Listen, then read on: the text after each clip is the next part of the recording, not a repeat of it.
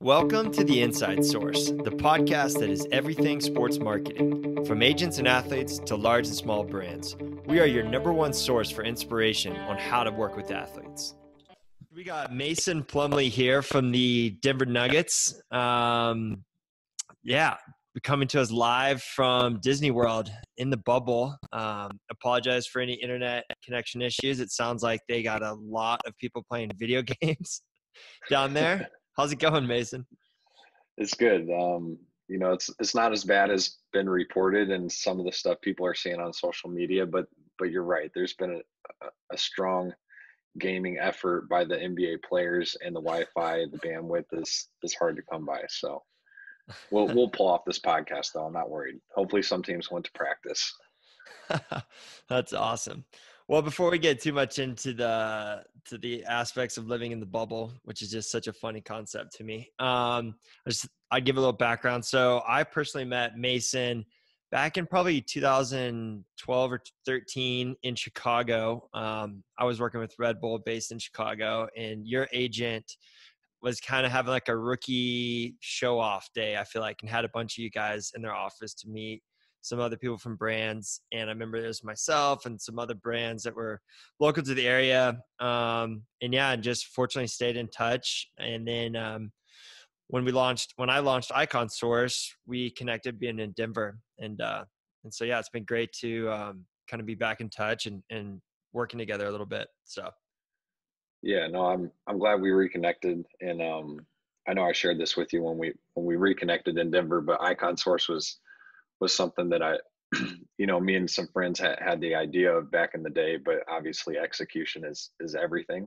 So It's nice to see somebody do it the right way. And, we didn't even consider plug and play contracts and some of the things that facilitate these deals easier. So I think it's awesome what you're doing. I know the athlete side is very happy with it. And, it's a welcomed tool. Awesome. Well, good. Thanks for the kind words.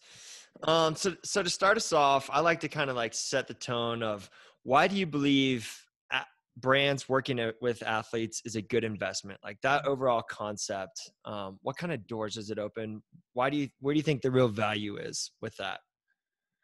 Yeah, I think, athletes are unique in that there's, as far as the recognizable ones, there are only so many. And they're good ambassadors because you see them, whether it's on TV, whether it's at an event, and the engagement and the fan recognition and the excitement that people get around these athletes is incredible. And there's such an interest that people not only want to know, how did so-and-so play, but what were they wearing when they played? Or, what kind of car does he drive to the arena? Or, it really is. And I appreciate that because as a kid, as a fan growing up, that was me. You think, I thought Vince Carter was so good. I didn't want to just know what his workout was. I wanted to know, what books he reads, or I wanted to know what kind of car does he drive? And then I think that's how the next generation starts dreaming, right? I'll never forget, I got the ESPN for kid or Sports Illustrated for kids.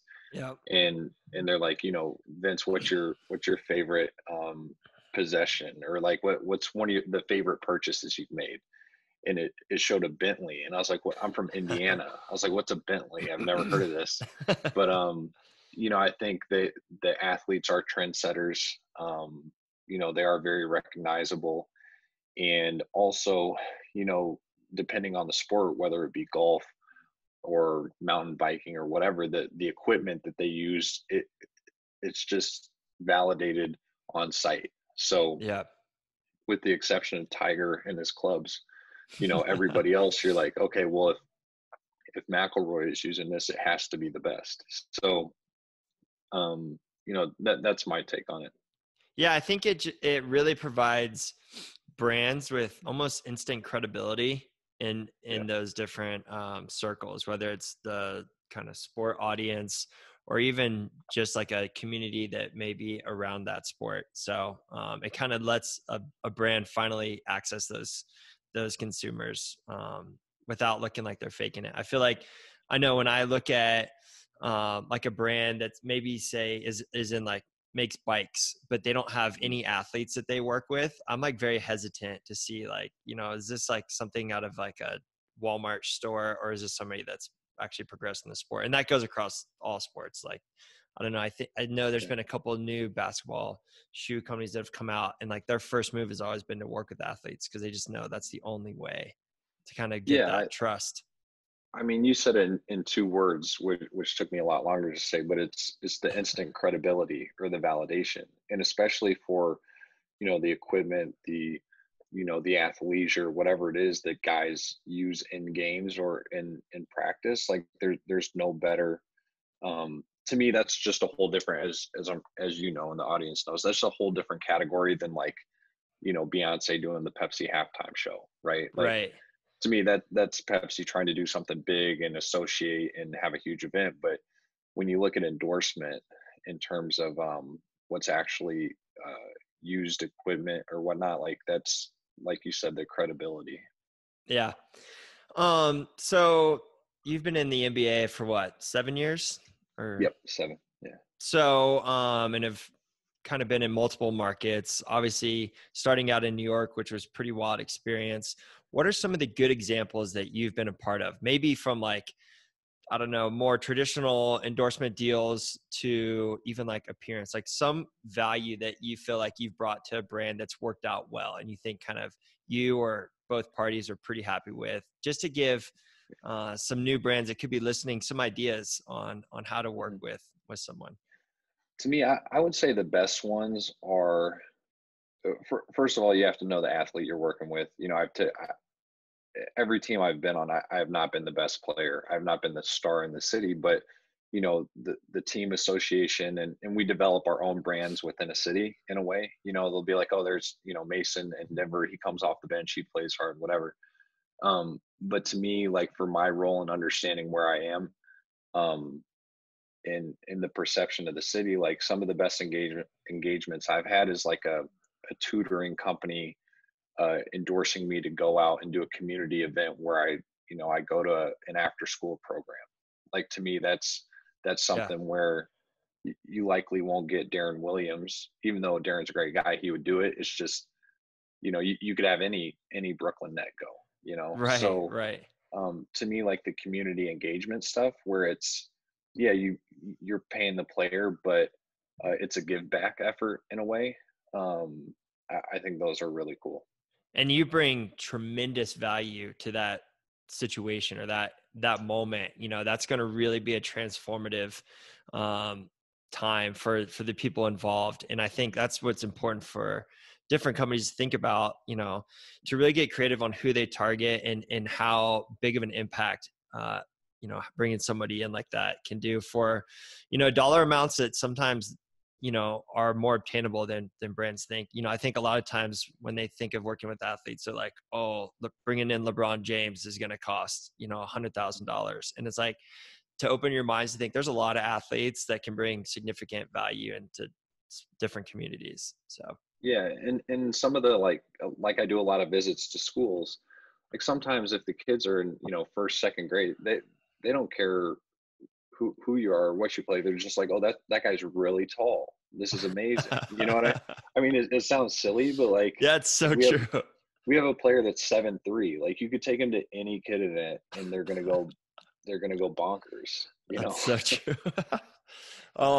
That's a great point. I mean, I think you guys have that advantage in basketball, is that you guys are kind of like a sight to see in real life up close. Everyone watches you guys on TV, and you just don't realize how massive everybody is. Yeah, I know you're laughing at it. It's goofy, but it's true. Like, I mean, I don't know. The kids, they're just, oh my gosh, there's someone taller than my dad. Are you kidding me? Like those are the comments you get. That's true. So thinking a little broader, what are some good examples that you feel like you've seen brands do with athletes? Mm. Like kind of like beyond your personal scope, that you've been like, wow, that's a creative way of doing things. I think anytime a brand engages with the athlete in a way that allows them to reflect their their creativity, what's true to them. Like when I look what Nike did with Kyrie and his sneaker line, like Kyrie is intimately involved in the design and the creativity, the messaging, the wording on his sneakers. I think that stuff really goes a long way because everybody knows Nike wants to sell you a shoe, but when you buy his shoe and you look at it in detail, like that Kyrie wants to share his message, right? So Yeah. like he's always had like his tagline has been like hungry and humble.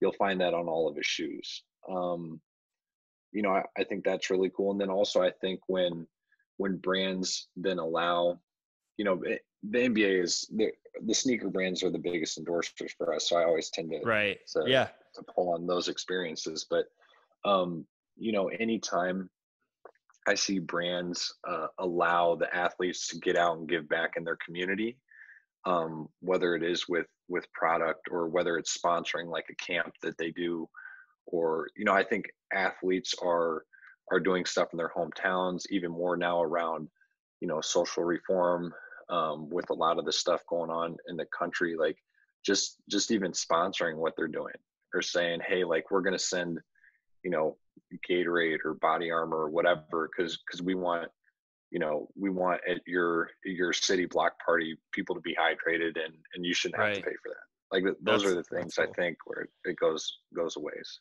Yeah, it's just brands kind of meeting the athlete halfway, and saying, hey, we want to ride on your credibility, but we also want to do it in your voice and not just kind of like throwing a sticker on them or putting them in a commercial. It's like really being true to what their voice is.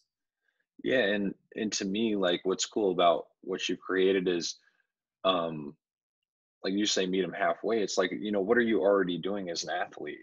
Typical, like when I even the transition for me as I came into the league, you'd have brands reach out and they say, okay, this is what we're looking for, this is what we want, and this is what we'll give you.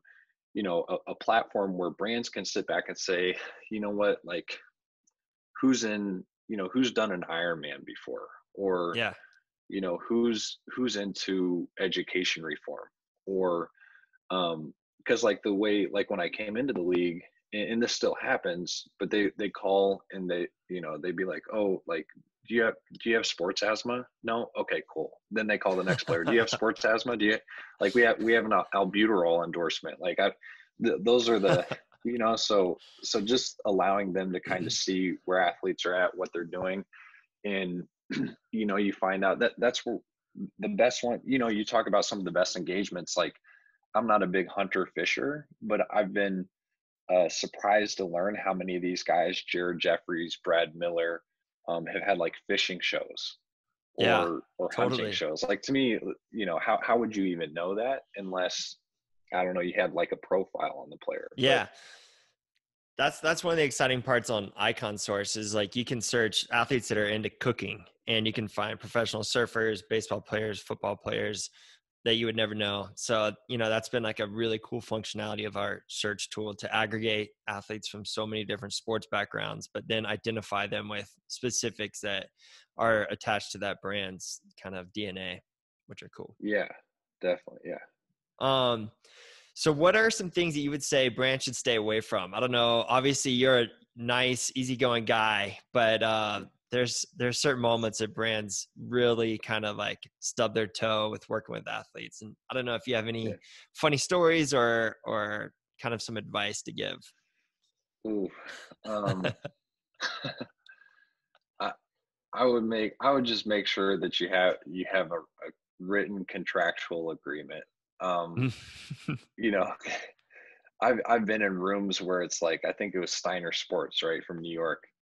Um, they Matter of fact, this was with me, and I'll never forget because it was before practice. They're like, hey, you know what? We'll pay you to sign 100 basketballs. Okay, cool, no problem. Well, I get in the room and like, you walk into a room, you don't know how many basketballs there are, but there are a lot of basketballs. And Yeah. I do the row by column multiplication there, and I'm like, wow, they have about 170 basketballs here. So I got to 100 and I was like, oh, that's it. I'm done. And the people were like, well, would you mind? Da, da, da. I'm like, no. I was like, you paid me for 100. I was like, now I'm going to go practice. Like, so, so to me, just presenting what you want up front and being clear about it. And the autograph game is tricky because they always, each one's another couple dollars or whatever. So they're always trying to get more in on you. But, I've seen guys literally walk out. Like, to me, if I'm paid for my time, I'm always happy to go overtime or whatever. But I've seen guys be like, okay, you paid me to show up and play beer pong for a half hour. It doesn't matter where they're at in the game. When a half hour hits, they bounce. Yeah. So, And you got to protect. I mean, you guys work really hard. Your practice hours are the reasons that you have the value you do. So it's like yeah, selling yourself short over and over kind of adds up on your career. yeah. And I'm of the mind, like, look, if people are paying me to show up, like, I'm not minute tracking, like a Yeah. masseuse, but it's, Yeah. it is, athletes are a different breed, and you have to be conscious of that. Yeah. I think especially if the contract process becomes fairly nickel and diming, then you're kind of going to get that out of the athlete in return. I think it just sets the tone. Yeah. So, all right. So let's talk a little bit about the current environment, but on the lighter side of things. Maybe give us kind of an inside look on what life is like with some of the most high-profile individuals in America, all locked in Disney World right now. Yeah. I mean, to me, the funniest thing is I bumped into Andre Iguodala last night, and you have to have a mask on when you leave your room. So if you don't, there's an anonymous tip line, and they let you know somebody reported you, whatever. But like, it's funny, and I know other people experience this too. Is you don't know who you're talking to, which sounds crazy by just covering up this much of the face, but Yeah. I was like, Andre, is that you? And also, I forgot, he had just signed with the Heat and he had some Heat gear on, and he's like, yeah, it's me. But it's like, I don't know, it's like playing like peekaboo with someone.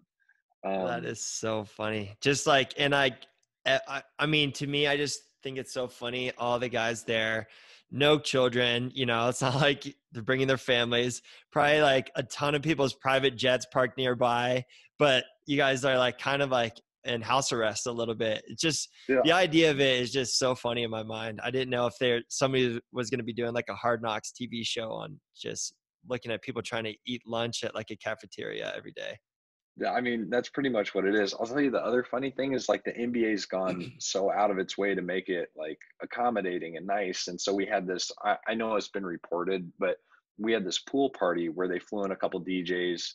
It was supposed to be awesome.